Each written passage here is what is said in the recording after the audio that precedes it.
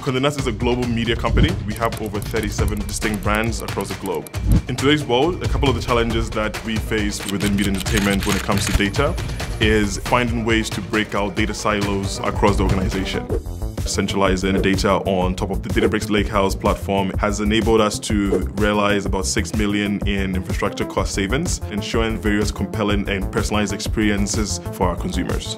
Leveraging products such as Unity Catalog and also Databricks SQL is enabling the organization move faster in regards to analysis and decision making. The ability to leverage the exact same data that has been collected through the data pipelines enables us to have a more consistent way of reporting in a global fashion.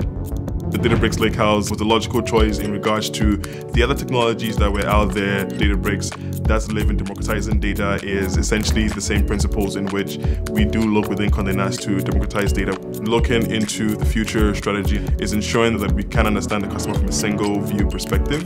We can provide the best compelling experience to that consumer at the right time.